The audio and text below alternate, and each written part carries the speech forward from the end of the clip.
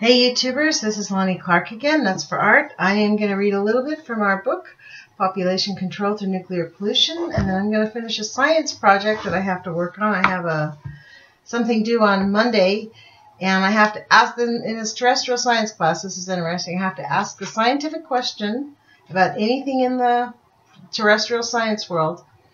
Take a pro and a con attitude. So my question was, does the IAEA disclose the truth in regards to nuclear pollution? So I found two sources, for and against, and I have to do this thing, but I thought that was interesting. So I'm going to finish that up after I finish this. We are in, I believe this is chapter 11. Yes, we are. It's quite a long chapter. Chapter 11 is Moral and Social Responsibility of Science and Scientists. And we are on page 213. I think it goes up to like 228, so we've got a ways to go. New subtitle called Radiation Standards Are Based on Old Data. Gee, wonder why. So perhaps the most important aspect of human medicine is now in its groping infancy. Yet, our standards of radiation exposure of these delicate chromosomal structures were set 10 years before this explosion of now accumulating evidence. And our scientists, with characteristic omnipotent confidence, tells us our radiation standards are, quote, safe, unquote. That careful, conscientious scientists toil to establish these standards, and therefore they must be safe. We do not question the carefulness of the scientists. We do not question that they toil diligently. Nor do we raise a single question concerning their conscientious application of inadequate knowledge then available to the task before them. But we know they were working in a sea of ignorance, no fault of theirs. The knowledge had not yet arrived. And we are truly appalled, not by their diligence, but by the arrogance of the omnipotent self-idolatry, which is reflected by their lack of understanding of the potentially massive hazard at which they were unknowingly placing the human species to guarantee, quote, reasonable latitude for expansion of atomic energy programs, unquote. What conceivable good expanded atomic energy programs will do for a world without humans escapes our understanding.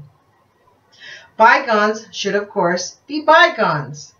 Past errors should be considered only insofar as they help us to avoid a second round of errors. But this is not what is happening. The errors are simply being compounded and extended. Can we say Fukushima and Hanford? Mindful of this new body of evidence concerning genetic and chromosomal disorders, we wrote in presenting our original evidence in this volume concerning cancer plus leukemia hazard from radiation the following, quote, and we must add to these estimates the comment that we have only used the hard data in hand based on cancer and leukemia induced by humans by radiation. We have said nothing about the possible burden of loss of life and misery from genetic disorders for future generations, fetal deaths, and neonatal deaths, unquote. And further, quote,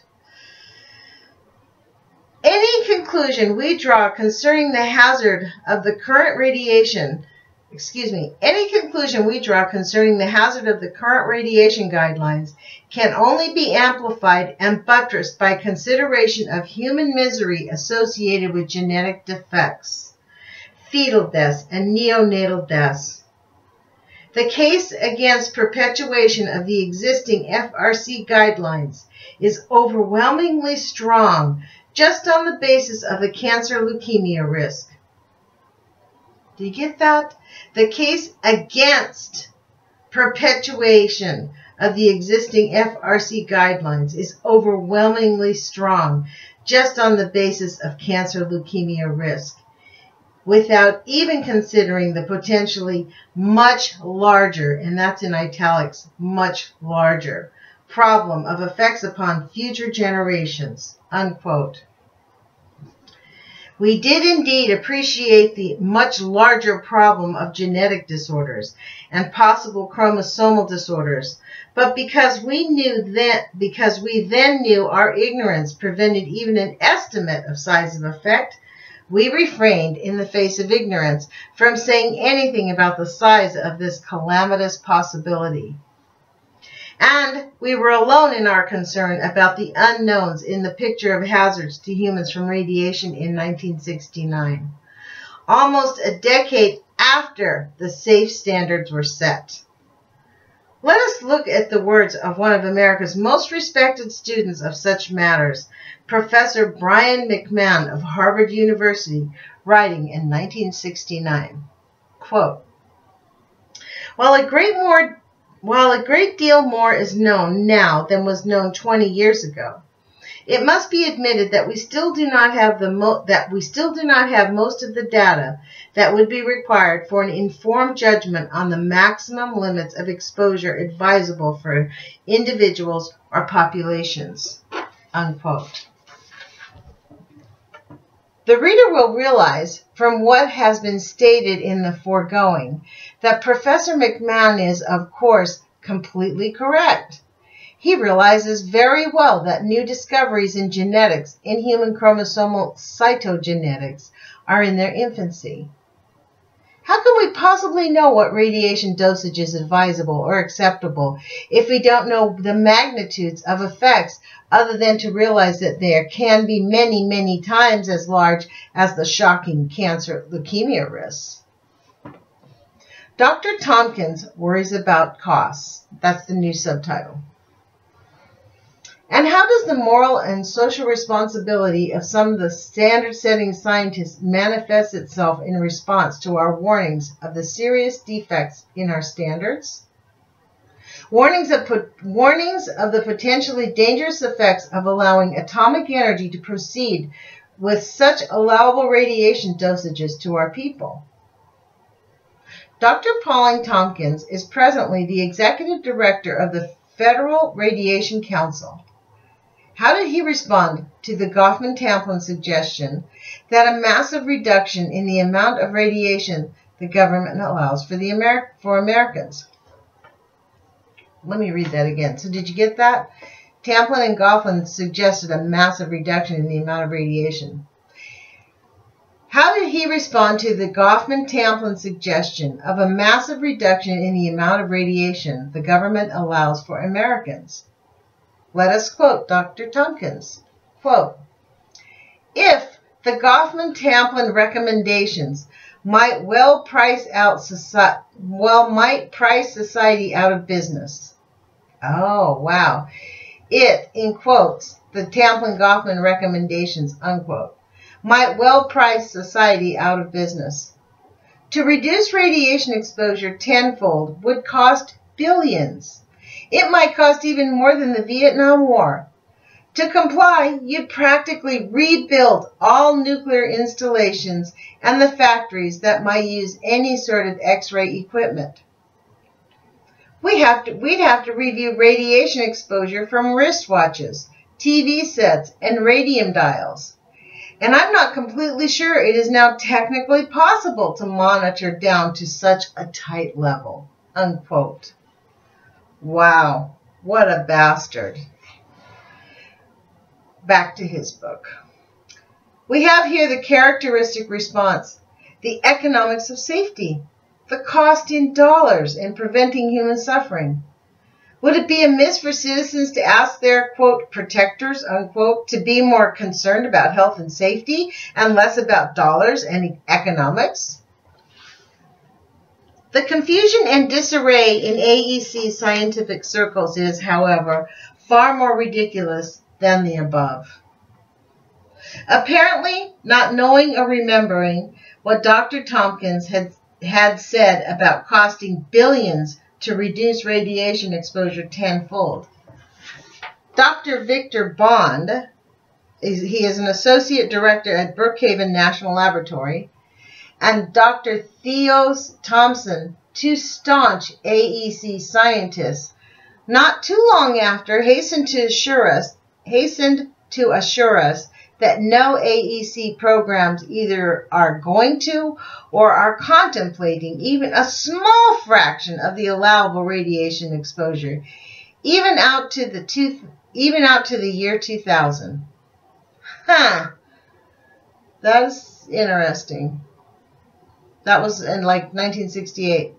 If we listen to Dr. Bond and Dr. Thompson, the cost of reducing standards tenfold would not be 1 penny, since AEC programs, according to them, have no possibility of giving anywhere near this exposure to people.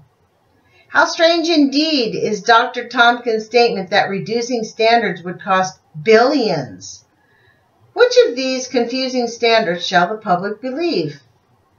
Not 1 penny or billions of dollars? That's quite a range, it seems to us. But such confusion among AEC and FRC officials is only the beginning. They are contradicting each other concerning delivering 1/110th of the current allowable radiation dosage, while along comes an AEC official who is quoted as saying he doesn't know how soon the full current allowable limit will be reached by the U.S. population, and adds it is, quote, depends upon plowshare programs, among other things, unquote. I'm going to read the next subtitle. Confusion in the AEC.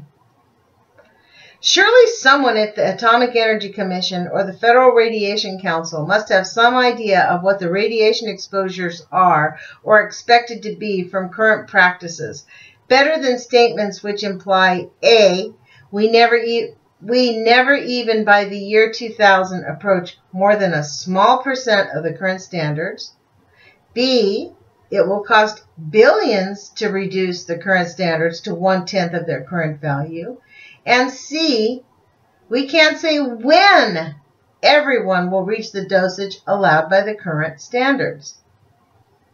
Might the public ask for a little more credibility from the AEC scientists and spokesmen? What impression might the public get from such confused, contradictory statements concerning social responsibility of AEC spokesmen and scientists? The Atomic Energy Commission scientists and supporters wasted little time before leaping to the defense of current radiation standards. Those self-same standards that have no scientific foundation whatever and were decided 10 years ago, before much or most of the relevant evidence was in, quote, and that evidence in many respects was just beginning to come in as far as the chromosomal and genetic effects, unquote. Maybe I should read that again. The Atomic Energy Commission scientists and supporters wasted little time before leaping to the defense of current radiation standards, those self-same standards that have no scientific foundation whatever and were decided 10 years ago, before much or most of the relevant evidence was in, quote, and that evidence in many respects was just beginning to come in as far as the chromosomal and genetic effects, unquote. Let us look at the pernicious effects of the arrogant self-adulation of scientists, well-intentioned as it may be. Congressman Holyfield is currently chairman of the Joint Committee on Atomic Energy, supposedly a watchdog committee, but now under the aegis of Holyfield and Congressman Hosmer, even more promotional than that of the AEC itself. A group of scientists apparently worried that Congressman Holyfield might be suffering from sleepless nights over his concern that lowered radiation standards could interfere with his favorite AEC promotional schemes, decided to write Mr. Holyfield a delightfully soothing and reassuring letter of sympathy and condolence. Quote, several reports have appeared suggesting that the authorities responsible for the guidelines for the safe uses of ionizing radiation have been grossly complacent and even in error in setting their current radiation standards. Unfortunately, adequate rebuttal requires a somewhat lengthy and technical reply unsuitable for publication in the press. Such material as is necessary is contained in the publications of the Federal Radiation Council and the National Council on Radiation Protection and Measurement, and the International Commission on Radiological Protection. These reports show evidence of the great competence of these bodies and their concern for the public health, unquote. What do the 29 signers of this condolence letter really tell us? First, lest there be any misunderstanding, it would be a grave mistake to impugn the motives of the people who signed the letter or to impute evil intentions to them. They can, however, be regarded as outstanding examples of the dynamic of science and scientists' idealization and self-idealization. I'm sorry, that's the word. They can, however, be regarded as outstanding examples of the dynamic of science and scientists' idealization and self-idealization. The maxim of this dynamic is that scientists must be intrinsically good, and that scientists, no matter what their actions, must somehow be acting in the best interest of the public. If this had indeed been the case over the past half-century, we would now be facing no crucial environmental crisis of deepening proportions.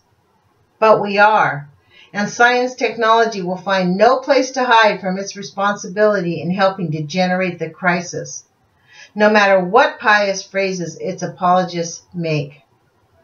Again, no evil intent, but an abhorrent result of a relentless dynamic. We suggest that the Sagan letter as above as follows. Quote, oh, wait a minute, let me try this again. We may translate the Sagan letter above as follows. Quote, the people who populated the various commissions and groups who promulgated the various standards, now under total challenge, were sincere, hardworking, dedicated scholars who did the best they could, unquote.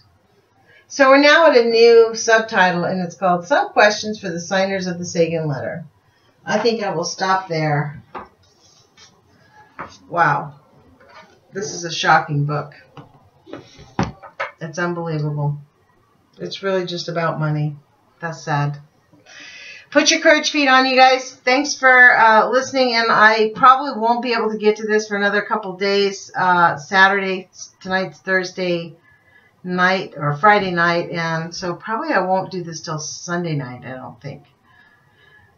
Anyways, happy Mother's Day to all the mothers out there, and I hope all of you will contact your mother. My mother's dead, so I guess I talk to her every day, or she talks to me. Anyways, I'll talk to you guys later. Ciao. Put your courage feet on, and, you know, let's just keep on keeping on.